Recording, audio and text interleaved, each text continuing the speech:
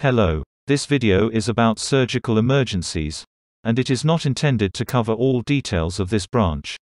It will cover the important points with some tips for the exam. According to the curriculum of the Royal College, surgical emergencies the topics that you see now. Note that some topics are already covered with other branches, so we will not talk about them here. Let's start talking about the important details of these topics, and let's start with gallstone disease. Firstly, you should know the types of gallstones. Gallstones can be cholesterol stones, pigmented stones, or mixed stones. Cholesterol stones represent the most common type of stones, approximately 90% of stones. Pigmented stones are dark-colored stones made up of bilirubin and calcium salts. Mixed stones are a combination of cholesterol and pigment stones. The main investigations that are used for the diagnosis of gallstones disease are abdominal ultrasound, magnetic resonance cholangiopancreatography (MRCP), and endoscopic ultrasound. Gallstones can cause some known complications. These complications are biliary colic, acute cholecystitis, acute pancreatitis, obstructive jaundice, and cholangitis. And you should know some details about each of these complications. The topic of obstructive jaundice is already covered under the gastroenterology and hepatology branch. Now we will mention some details about the other complications. Let's start with biliary colic. Biliary colic is the most common presentation of gallstone disease.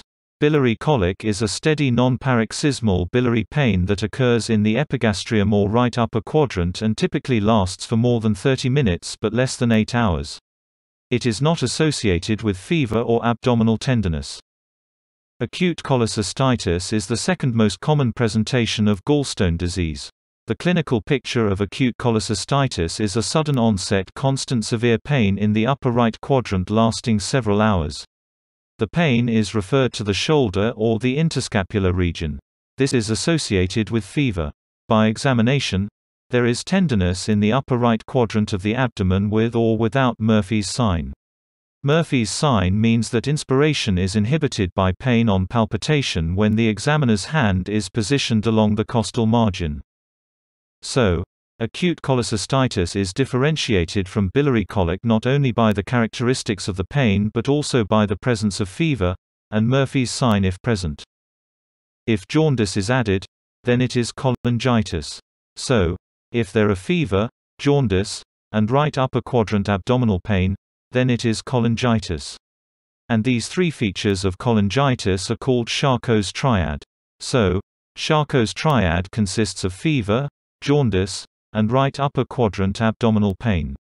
This means the diagnosis of cholangitis. For gallstone disease in general, treatment may include intravenous fluids, antibiotics, and analgesia. Then the patient is referred for surgical assessment for possible cholecystectomy. Now, let's move to the last complication of gallstone disease, which is acute pancreatitis. There are many causes of acute pancreatitis, but around 3/4 of cases are caused by gallstones or alcohol misuse.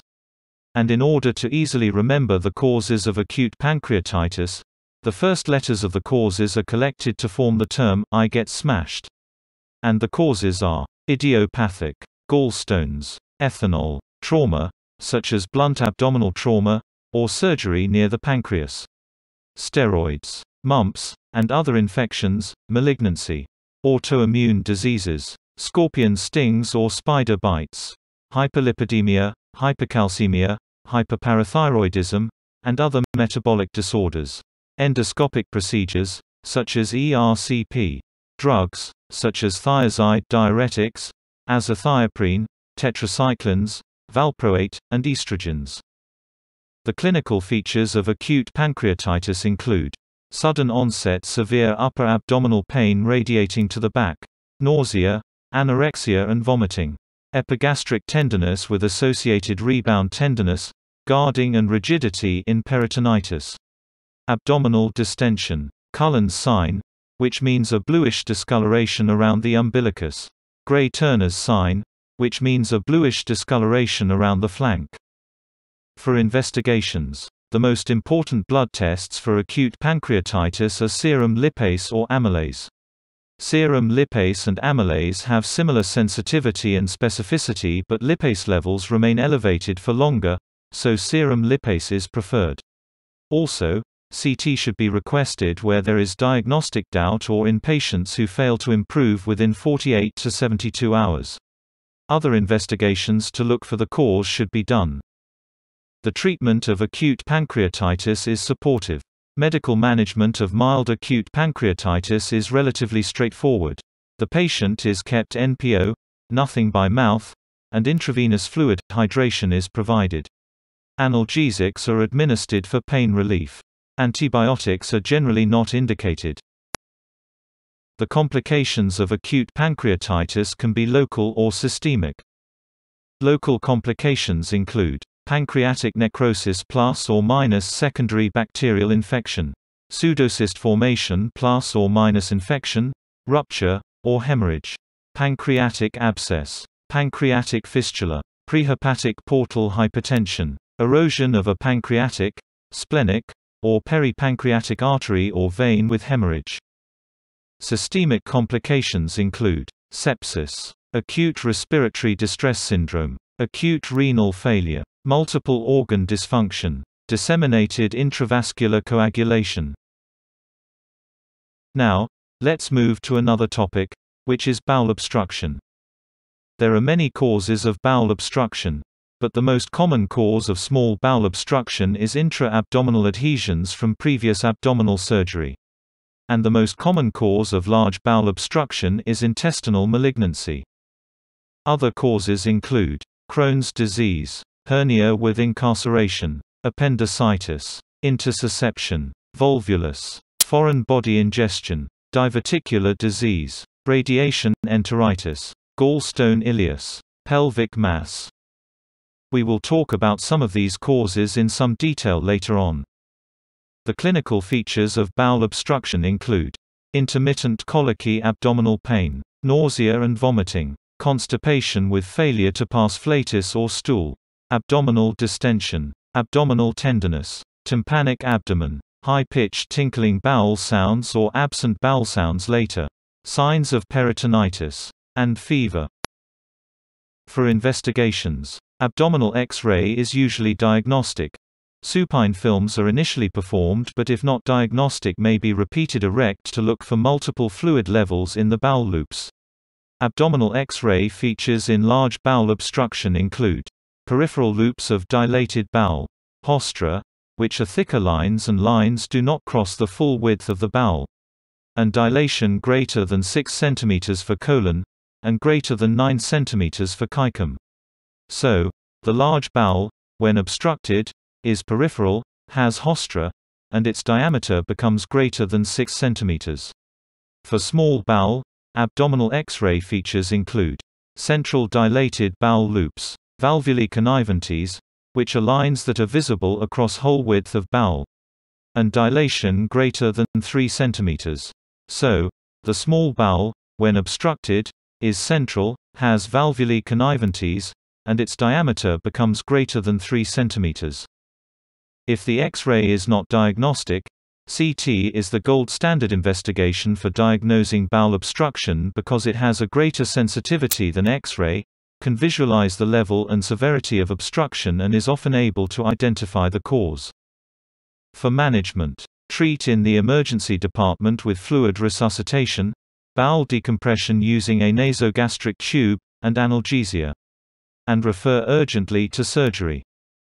The complications of bowel obstruction include intestinal perforation, intestinal ischemia plus or minus necrosis, peritonitis, sepsis, intra-abdominal abscess, fluid and electrolyte imbalance. Now, let's talk about some of the causes of bowel obstruction in some detail. And let's start with appendicitis. Appendicitis may be difficult to diagnose. So, you should know the clinical features of it as well as Alvarado score. We will talk about both of them. The clinical features of appendicitis include abdominal pain, fever, nausea and vomiting, constipation or diarrhea, tenderness over McBurney's point, Rovsing's sign, Psoas sign, and obturator sign.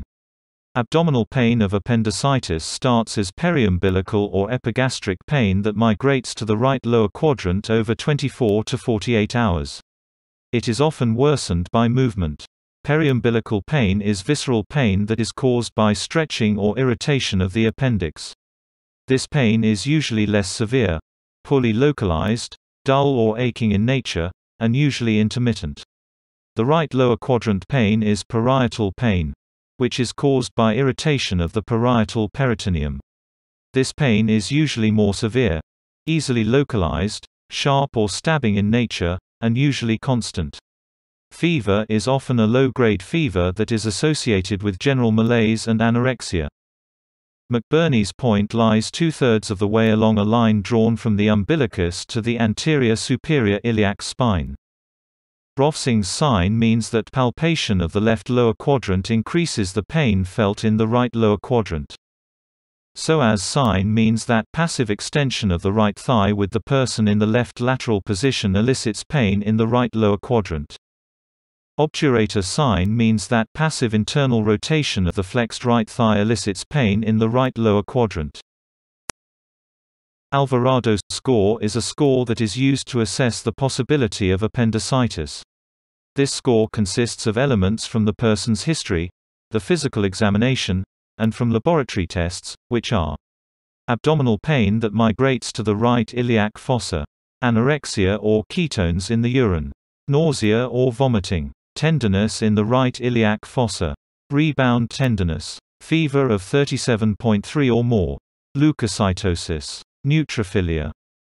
The two most important factors, tenderness in the right lower quadrant and leukocytosis, are assigned 2 points, and the 6 other factors are assigned 1 point each, for a possible total score of 10 points. A score of 5 or 6 is compatible with the diagnosis of acute appendicitis. A score of 7 or 8 indicates probable appendicitis, and a score of 9 or 10 indicates very probable acute appendicitis. Investigations are done to assess the possibility of appendicitis and to exclude other problem. This includes full blood count, C-reactive protein, urine dipstick test, and pregnancy test. For management, a non-operative management strategy with intravenous fluids and antibiotics can be a safe and effective approach in selected patients with uncomplicated acute appendicitis. But appendicectomy is the gold standard treatment for appendicitis. The complications of appendicitis include perforation, appendix mass, appendix abscess, generalized peritonitis, sepsis, intra-abdominal adhesions. Now, let's move to colonic volvulus. Colonic volvulus is an axial rotation of the colon on its mesenteric attachments. The sigmoid colon is the most frequently affected segment, followed by the caecum. Clinical features are those of bowel obstruction in general. For investigations, abdominal X-ray detects 75% of volvulus cases. Sigmoid volvulus appears as a characteristic coffee bean shape. Caecal volvulus appears as dilated inverted U-shaped loop of colon projected towards the right side of the abdomen, which may appear as inverted coma shape. For management, for sigmoid volvulus, flexible or rigid sigmoidoscopy with the insertion of a rectal tube may relieve the obstruction. The rectal tube is fixed and left in situ for 24 hours. For caecal volvulus, laparotomy is the primary treatment. The complications of volvulus are those of bowel obstruction in general. Now, let's move to hernia. Hernia is a cause of bowel obstruction, but hernia also has other complications. The other complications are incarceration and strangulation. Incarceration means that the hernia cannot be reduced. Strangulation means obstruction of blood supply of the herniated part. The types of hernia are epigastric, umbilical, inguinal, and femoral.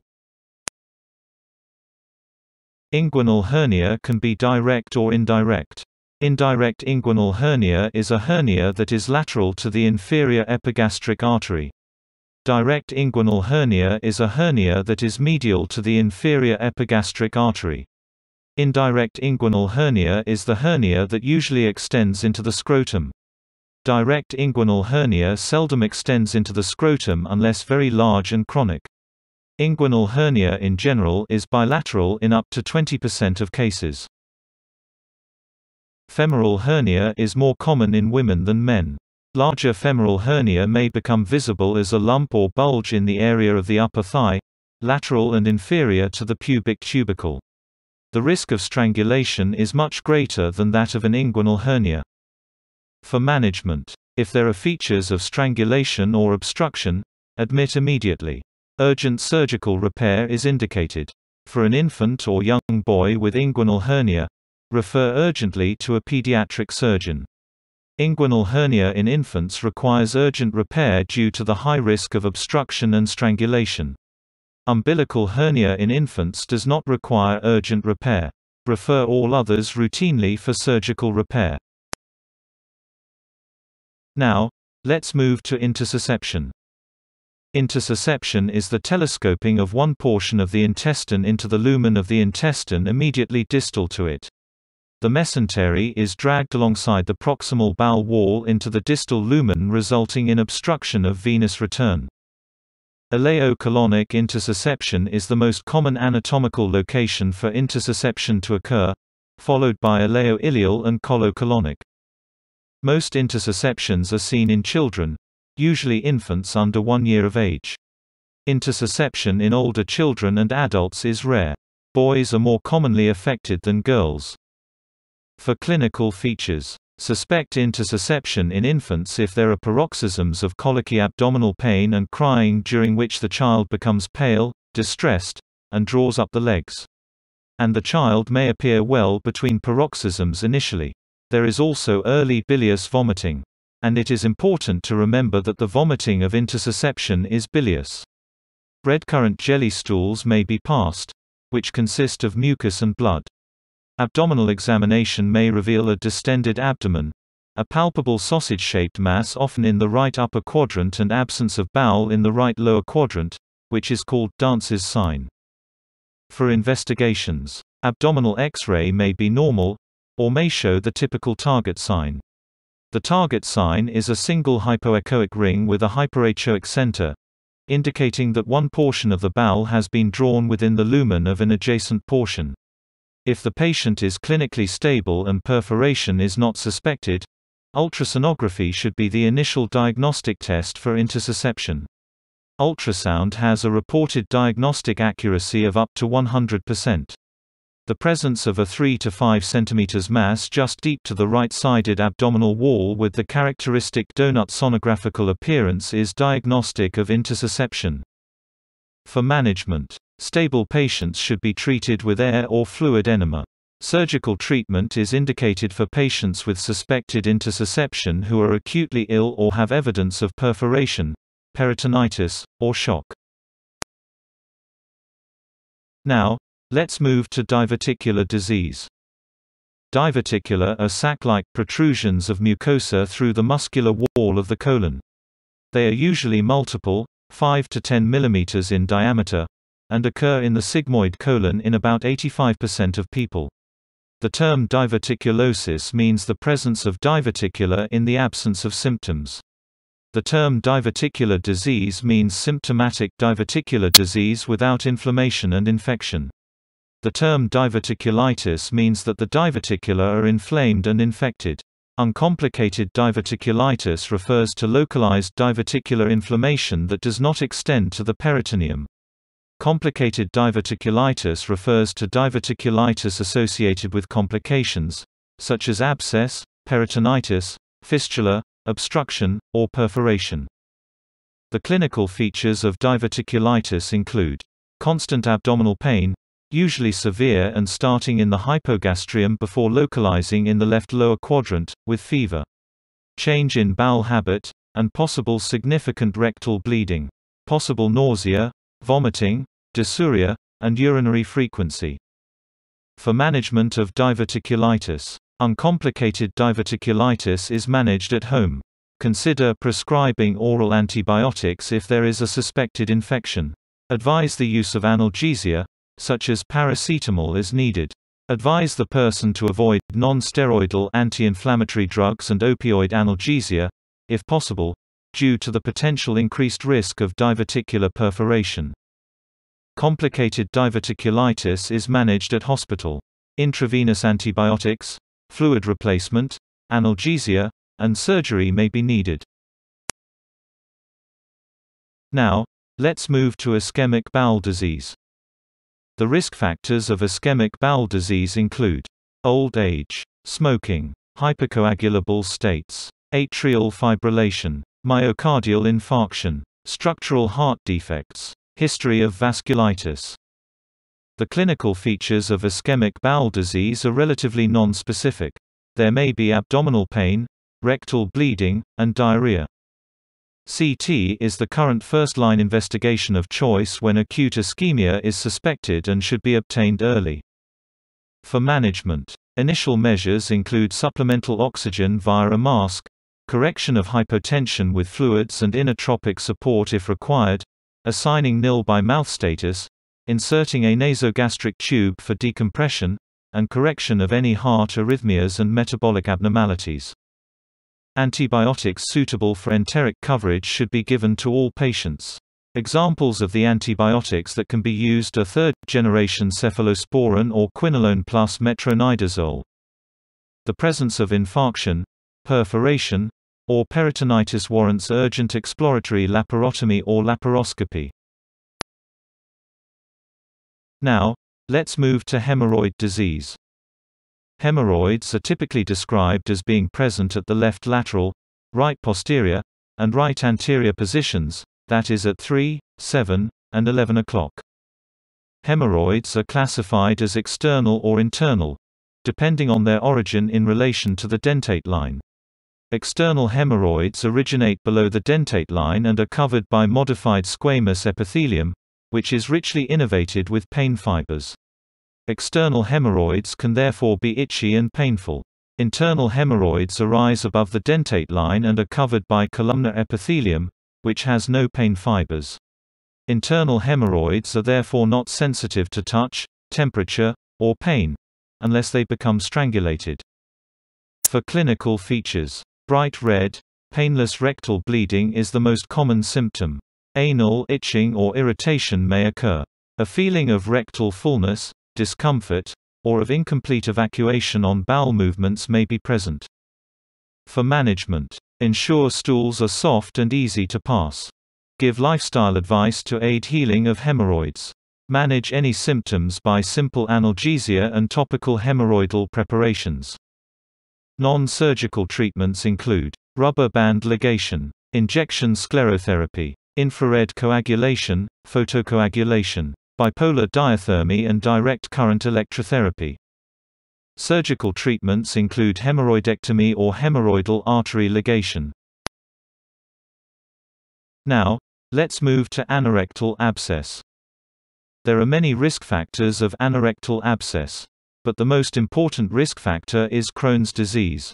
For patients with Crohn's disease, an anorectal abscess will develop in approximately 1/3 of patients. Patients with anorectal abscesses usually relate a history of localized anal or perianal pain. Pain usually begins 1 to 2 days before presentation and becomes progressively more severe. Fever is common and is usually less than 38.6. The goal of the treatment of anorectal abscesses is to achieve adequate drainage of the abscess without damaging the anal sphincters. Drainage of the abscess should be accomplished without undue delay because of the potential for the abscess to spread into a necrotizing, soft tissue infection leading to life-threatening sepsis. Antibiotics are not an alternative to surgical drainage.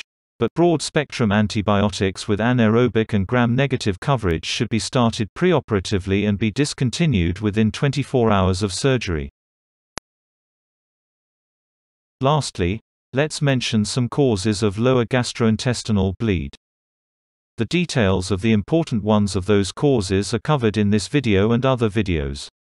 Also, the causes of upper gastrointestinal bleed are covered in the gastroenterology and hepatology video.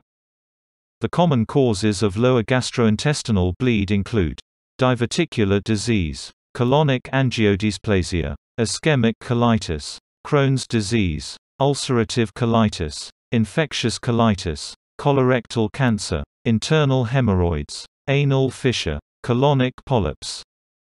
The uncommon causes of lower gastrointestinal bleed include Meckel's diverticulum, radiation-induced telangiectasia, Dieulafoy's lesion, aortoenteric fistula, vasculitis, hereditary hemorrhagic telangiectasia, blue rubber bleb-Nevis syndrome, anal or rectal cancer, rectal varices, post-polypectomy bleeding, non-steroidal anti-inflammatory drug cholopathy, upper GI bleeding, prostate biopsy site bleeding, endometriosis.